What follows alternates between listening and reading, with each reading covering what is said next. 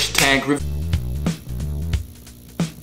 review. Would you believe me if I told you they were eating duckweed? If you didn't know, duckweed is this floating plant I'm scooping out. Oh, I know. I think we all know too well. I've been straining and dehydrating this stuff for 6 months now. I use craft mesh to keep the duckweed from falling. I've never dehydrated anything in my life. I don't own a dehydrator, but if this is what I think it is, might be a really good investment. But what, if any, nutritional content does duckweed have? More than you think. Yeah, I think duckweed is like a superfood. Now you know what we should do with all the duckweed we scoop out from our tanks every week. Eat it. I think it's packed with protein and a lot of vitamins. Doesn't like Athletic Greens use algae and duckweed? Right, protein, higher concentrations of amino acids. I bet vegans know all about it. It's a very sustainable food source as well. Also has high concentrations of trace minerals, pigments, and xanthophyll, whatever that is. I think highly pigmented food is, don't quote me on this, but antioxidant rich, which is superb for your health and anti-cancer. In short, it's full of good stuff. By the way, a lot of things are happening here. There's a lot of steps to this process. I'm a pretty lazy person.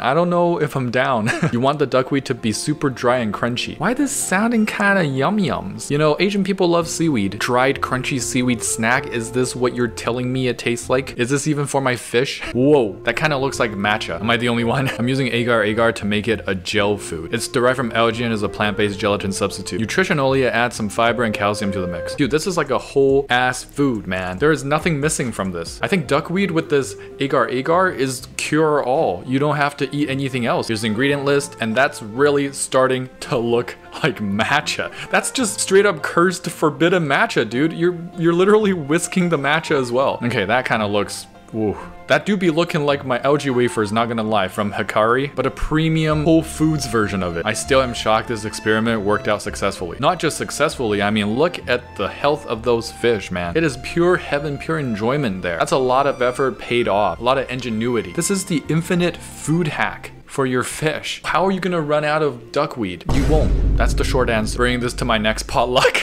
That's an incredible comment. Forbidden matcha. Yeah.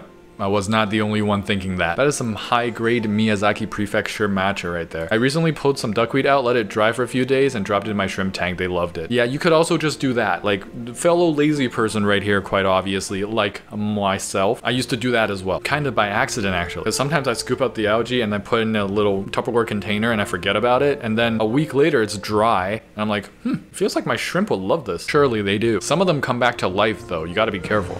Zombie duckweed. You could probably do this with a lot of plant trimmings. Yo, brain blast. People with high CO2 tanks, not just that, but like we're talking frogbit, salvinia, water lettuce, elodia, all the plant trimmings from your high CO2 high-tech tank that you have to trim every week. Don't you feel bad throwing that away? That's crazy. I wonder if they're all edible though. I know duckweed is definitely edible, even for human consumption. You can start your side business of selling these nicely made dehydrated but gelled versions of very plant-based, very sustainable, organic, homegrown, small, local business fish food. If I started one, I'd call it Wang's Gourmet. You know what I mean? Hey guys, thank you for tuning in. Glad you can make it. It's time to talk about the sponsor of this video, you guys, for smashing that like button and checking me out on Patreon. You get perks in return like Discord, where you can submit your fish tanks, talk to 2,000 plus fish keepers all around the world, discount on my merch. Let's get it. Smash like button for shortest ass segment on YouTube. Mercedes Men's. I love that name. Sent in their 12-gallon long tank with 8 White Cloud mountain minnows and probably some snails here and there. A 12-gallon long, don't mind if I do, bro. That is perfect. Love the Oko stone structure. Not sure about the wood. There are probably better pieces out there, but you know, it's not that bad either. It's just that compared to your Oko stone structure, it is lacking some complexity. It looks like you just plopped it down there and called it a day. I would maybe detail it with a bit more Oko stone, or take it out and replace it with smaller Oko stone structure to balance. Thick substrate, plants are ready to carpet for you. Perfect stocking of White Clouds, powerful sponge filter, 4.34 out of 5, keep it up. Do not overcrowd. How? There's not room for a single fish. 0.75 gallon Betta Cube. Give me that cube, boy! It's called a Betta Cube, but they're recommending these other species. Yeah, it does indeed say do not overcrowd. What do you mean? Then make a bigger tank. It is actually impossible not to overcrowd this, even with the suggestions here. Even with something as old and archaic as the 1 inch per gallon rule. All these fish are about an inch, and you don't have a gallon. How are you What? Why would you even say do not overcrowd? This is a paradox. It doesn't exist. This is like that time traveling scenario where if you go back in time and kill your grandpa, then you cease to exist. So you can't go back in time to kill your grandpa if you didn't exist. So then what happens if you do? What happens if you put anything in this cube, but it says do not overcrowd? It's not 1 inch per 0.75 gallon now, is it? Stupid. That Birdman sent in their 60 gallon. Now that's a good size. New setup, community tank. It's got some neon tetras, and I'm not sure what that is. Yeah.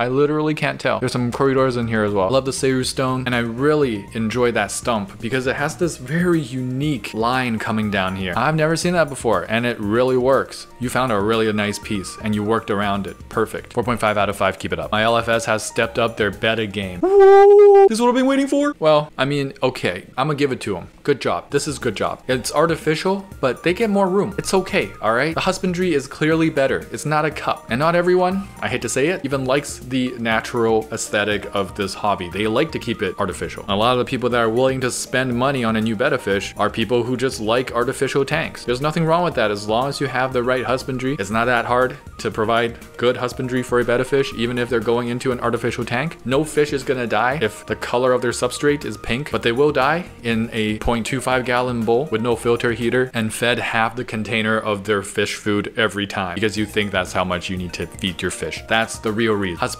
not aesthetics. No matter how much your boy likes a natural tank, let's not gatekeep here. They did a great job. $50 used. Betta Fish Aquarium Starter Kit. Indeed is $50 and it says 1.5 gallons. And you do get a heater with it, but that 1.5 gallon tank used is not even $25. I mean, it would be $25 new. Why are you selling it for $50 used? That heater is not worth it either. You can find a heater on Amazon these days for like 10 bucks, maybe 20, and that's new. I don't trust heaters in general already. I ain't gonna trust a used small heater like that, bro. This guy's crazy out of his mind. Songtae sent in their 32 gallon tank with Corridoras, a lot of different kinds of rainbows, different kinds of tetras, a L144 blue eye pleco. Sounds fancy, I wouldn't know, I'm not rich. And it's their first time aquascaping using wood. I wouldn't be able to tell because that is a superb wood structure behind all the amazing textures. Look at the Hygrophila pinnatifida. Oh man, the Ludwigia, so red. There's like accents of red on the substrate as well, matching the nice red rummy nose tetras. A superb corner heavy scape. The lines of the wood is dreamy. Should have been scaping with wood much earlier. Size and dimension is made of dreams as well. A 32 gallon cube, are you kidding me? Properly stocked. 4.89 out of 5, keep it up. Training my army of a mono shrimp. Wait.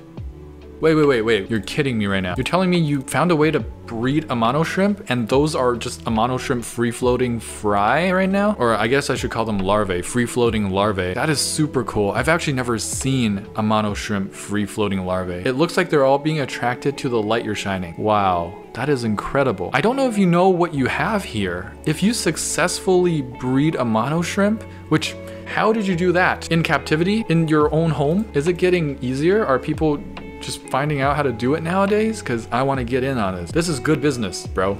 Not to just everything is about money, but like, you know, times are tough out here. And if you enjoy making money with your hobby by breeding some awesome Amano shrimp, just maybe even giving it to your friends, you don't have to sell it, I guess, but that's a market right there. If you have a way to make more Amano shrimp like that, they don't come cheap. One of my local fish stores sells them for $4.99 each, and another one marks them up to crazy heights, like $12 to $14.99 each. I can't believe you found a way to breed these in captivity in your own home. Congratulations. And they look super cool. They just love following the light. That's amazing. This is the future of the algae eating army. Finally got to see a shrimp molt. Oh. Looks like he's doing something. Looks like they're about to throw up. That's me after a heavy night's drink. Damn, that looks crazy. Man, they are really just like bugs. Oh, bro, blasted off. Oh, immediately someone's eating their exoskeleton. It's kind of gross, but I get it. Sometimes I pick up my little nails here. Nutrients. Thanks for filming this. I've never actually seen my cherry shrimp do this in real time before. Turned a scavenged sand dollar into a bubbler and it actually worked. What? I'm assuming the sand dollar is dead, right? Oh, it works exceptionally well. The bubbles are a little big though. I mean, it's kind of like a sponge filter, I guess. Sand dollar dies. You're like, hibbity hobbity, this is now my property. It's kind of morbid in a way. You're using like the porous, dried up corpse of what was once an animal. Very interesting. Human humans so ever more creative with it. What's next? My deceased pet dog's femur is now my sponge filter because of the porous marrow structures. I'll stop. Beta changing color. Okay, this is how it started versus, oh my goodness. Is that the same beta? Are you telling me? Bro's got that multiple personality disorder. It's the marbling gene. He may very well continue changing colors throughout his life. Pretty cool once you know what's happening. That is very, very cool. I would really try to document all the different colors, all the different life stages, the different identities this fish takes on. 5 out of 5 color changing fish, bro. Dead Shard is in this 20-gallon tank. It is still cycling, but they'll add shrimp, tetra, rasbora, and it is their first tank in 10 years. Welcome back to the hobby. You are clearly on the next level. Crazy Monte Carlo carpet. It's growing in. The Valis, already trimmed once. Looks like maybe Rotella, rotundifolia, or moneywort. Got some Hydrocaudo tripartita in the corner. Lava rock structures. This guy's old school, baby. Accented with the Anubias Nana. The Choya wood, I could have done without, but you're adding shrimp in there and you know how much shrimp love Choya wood. I might have just placed the Choya wood behind the structures so they can enjoy it in their own shrimp verse. I just don't think the Choya wood is helping with the aesthetic here. It looks a little bit gimmicky. Other than that, this is crazy. The Elodia going wild in the back. There's layers to the background. You don't see that often. You really used the 20-gallon space here expertly. 4.78 out of 5, keep it up. I thought you might like my tiniest aquarium art. Bro, that is crazy. I don't know how you made that, but you should make more. You should make different themes, like a Coriodoros theme, a Coolie Loach theme, Neon Tetra theme, Beta theme, keep it classic, shrimp theme, and just sell it. This is gonna sell. And if it's fairly priced and the shipping isn't too crazy, your boy wants some. Give me some of that.